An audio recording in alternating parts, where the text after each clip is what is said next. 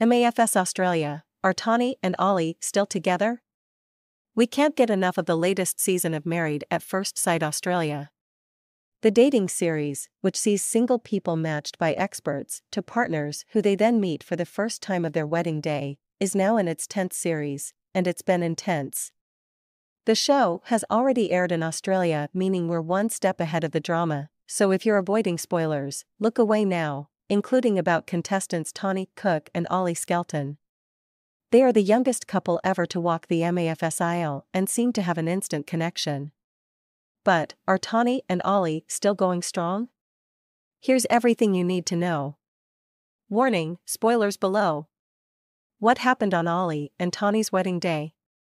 Tahnee, a 27-year-old PR manager from New South Wales, and Ollie, a 26-year-old voiceover artist from Western Australia, said they came on the show because they were sick of dating apps and wanted to find something real.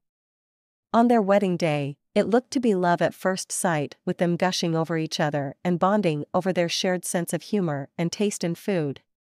Sparks continued to fly when they moved in together, and it was all too cute.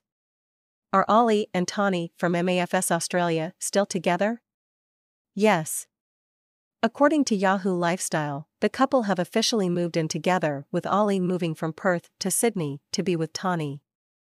Once filming wrapped in December, Ollie never really returned to Perth and has been living with Tahnee ever since, an inside source told the outlet. We're not quite done yet with Season 10 of MAFS Australia in the UK, so stay tuned to see exactly what happens between Ollie and Tahnee. Please subscribe our channel for more update news.